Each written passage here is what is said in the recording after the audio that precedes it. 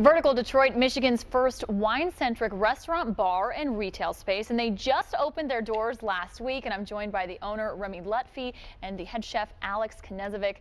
Now, you guys, Vertical Detroit, it's a new idea. You're telling me you're infusing kind of wine pairings into all of your dishes, right? Correct, correct. We're Michigan's first wine-centric restaurant. Yeah. We're very excited to be here.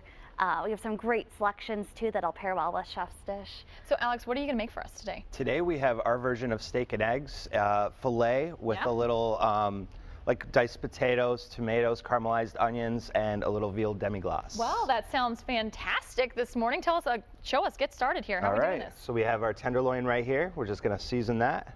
So yeah, maybe if you're waking up eating breakfast, this might be a little bit better than just the scrambled eggs, right? Definitely. I think guarantee you. Yeah.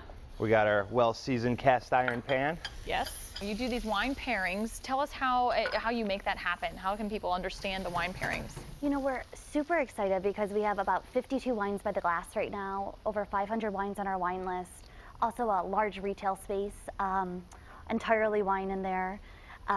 So, you know, my family has been in the wine business for years, and we've been able to work with small suppliers and family-owned properties to source some great wine and now bring it to Detroit. So it's really cool because maybe if you're a little bit intimidated by wine, the idea is you can go here and figure out the best way to pair it with things, maybe learn a little bit about it, and then you can come do it at home if you want to, Definitely, right? 100%. So we have wines for people that are really in the know, and also wines that you know, are less intimidating, can take that intimidation factor out of it. So a dish like this, I know it's breakfast time for most people, but what kind of wine would we drink with this? You know, I would recommend some of these wines we have here. Good friends of ours, Tom Chelani, Chelani Tenacious, Red Blend from Napa Valley. We also have Corbin Cameron, Cuvée Kristen, which is a Merlot-based blend, all 5 Bordeaux varietals. And then we also have a really cool Spanish wine, Muga Rioja Especial, just beautiful. All really subtle, have, some finesse, but also will stand up to the quality of the meat here. What are we putting in here right now? What is that? So over here we got some diced potatoes. We're going to crisp it up in a pan a little bit. Caramelized onions that I'm going to finish with the tomatoes and our veal demi-glace. Oh wow, sounds fantastic. Again, wine pairings like this are really important. Why does the flavors, how do they blend? Why do you pick those wines? You want things that complement one another but don't overpower.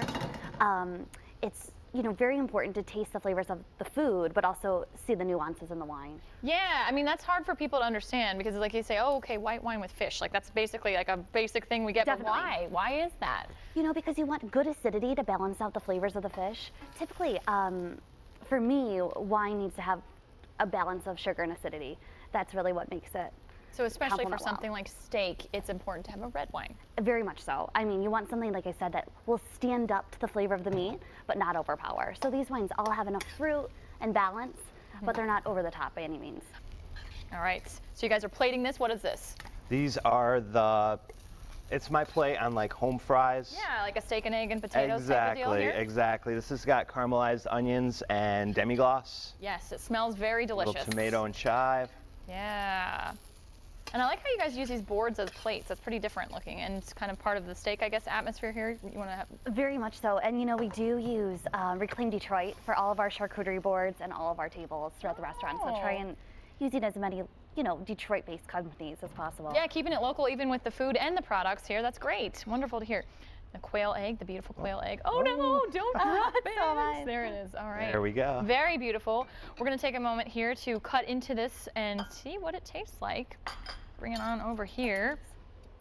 So when you have a plate like this, there's not a lot of room on our table here, but the steak and eggs is something that, oh my gosh, you guys, this is going to be really difficult to try it. You know what I'm going to do? I'm going to just give these potatoes a little bit of a try. Hopefully it's not too hot. Mmm. Thank you. Delicious flavors. I can really tell you've got a lot of different pieces and elements into that.